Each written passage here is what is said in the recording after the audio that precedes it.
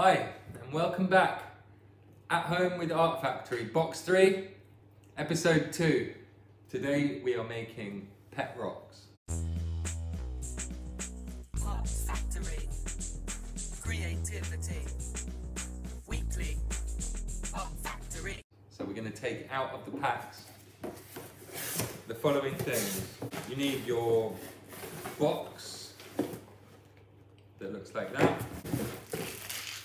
Your pens that look like this, the sharpie, and we're good to go. Inside the box, if you'll open it up, you will find pet rocks inside, or naked plain rocks waiting to be designed by you, and some paper, some coloured paper, which is going to be the bedding that goes inside. You can choose which ones you like.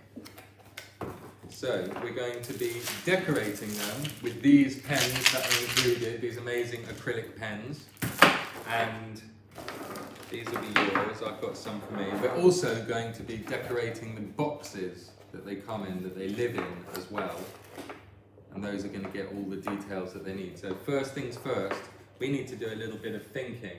We need to do some thinking about what our rocks are going to be. I've got a few examples to show you of some that I made earlier, and then it's going to be up to you to decide if you're going to make a creature, if you're going to make a monster, if you're going to make a bug, a fairy, a human, a thing, something that's old or young.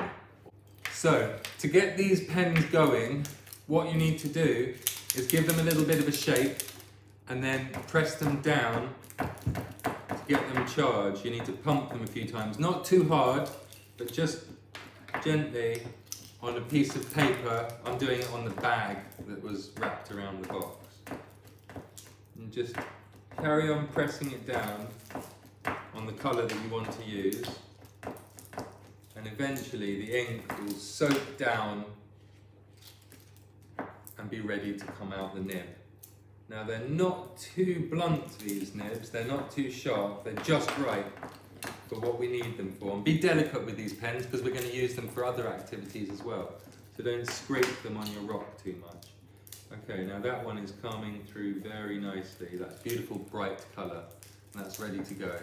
So you can't rush these things. That took about a whole 30 seconds to get that ready to go. And the pink is now ready for action.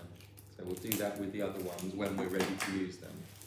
What I'm going to do is show you a few examples of rocks that I've created, and it'll give you some ideas of what you might like to do. So here we've got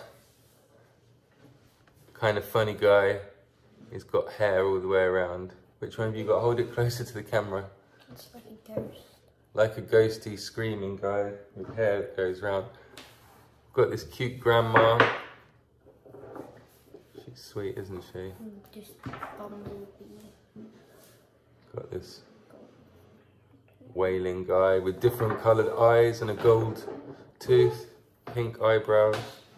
Did you do the bumblebee? Yeah. And that ghosty. Two ghosts. So it's totally up to you what rock you're going to be doing. But we're going to be using our pens now. We're going to give them all a quick shake. We'll give them all a shake together like that. Be delicate with the nibs. And they're going to write on anything you want. So it's totally up to you what design you want to do on your rock. I want to get started. Get some paper down underneath you because these pens will stain the surface you're working on. Careful not to get them on your hands if possible. You can do a quick plan on a piece of paper. You can let the shape of your rock guide you as to what you're going to do with them. A skeleton, because of the shape of it. It looks like a skull. Good idea. I've got these two rocks. These ones. It's got this bit notched out of it there. That looks like an ice lolly. Like an ice lolly. It could be an ice lolly, it could be anything that you fancy it to be, if you wanted to. And also, the fact that you've got a few different rocks, and of course you could find your own rocks outside, means that you could do a collection of them, something that goes all together with each other. So family or loads of friends, yeah, We're holding hands. yeah, or things in a series. It's totally up to you.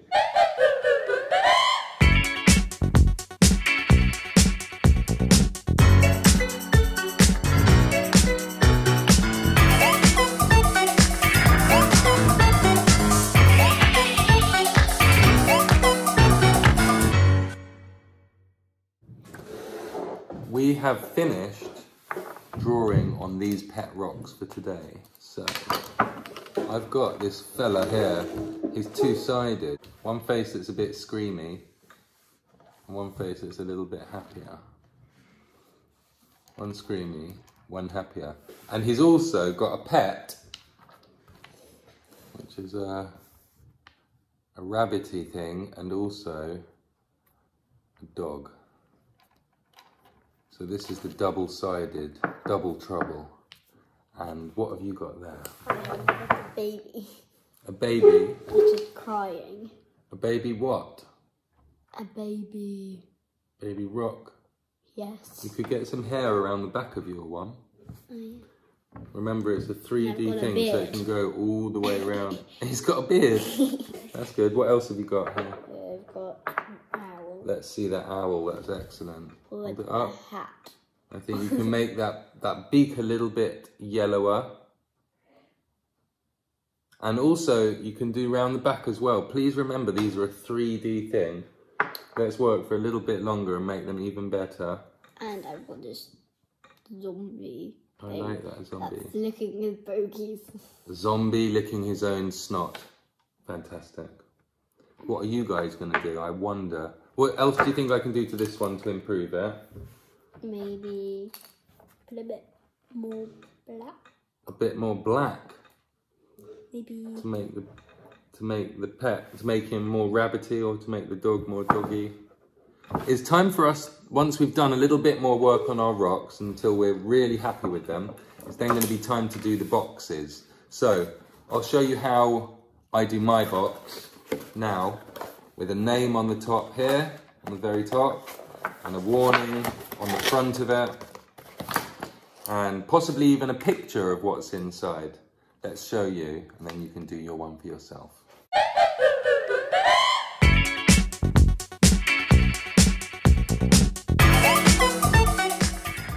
Good news for you, bad news for us. We've had a small accident here. Show them your hands. We don't want this to happen to you. She accidentally, instead of taking off the lid, she unscrewed the pen and ended up in a big mess. We're going to have to wash this off. How do we wash off the pen from your hands? Probably with soap and water. We'll give it a little go now. Okay. You need to go so carefully with these pens and be sure not to accidentally unscrew it when you're taking off the lid. The lids snap on and off, and make sure you put the lid back on when you've finished using it. Right, now let's go. Hands washed and back to work. Okay, it comes off with some warm water, a scrub. You might want to put some sugar in there to make a natural scrub, to scrub against it. The main idea is not to get it all over your hand. Be careful and do not accidentally undo the lid. Okay, we're going to finish off doing these and we're going to do our boxes. Here we go.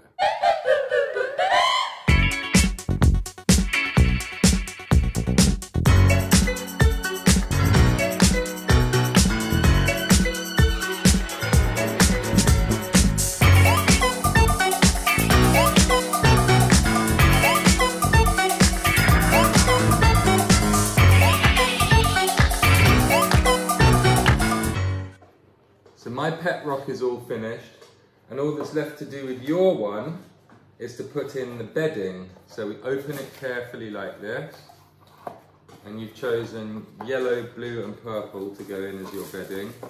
There's some blue and green spare if you'd like that too, but it's up to you. So just get that stuffed in there so it's going to be nice and cozy. I'll show you how my guys have turned out. So open, please open carefully. Inside is my pet rock, Jojo, and his pet, Woofluff. There's a picture of Woof, Fluff, and a bit of information. Jojo sleeps 20 hours per day. Woof Fluff eats marshmallows only.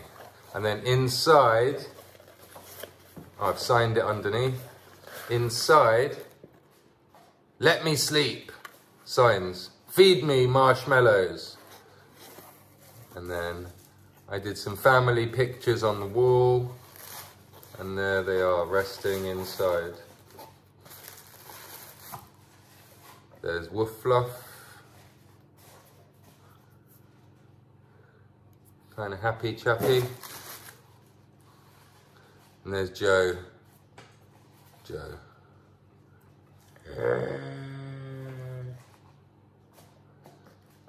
And you've got a lovely neat bed that you've made over there.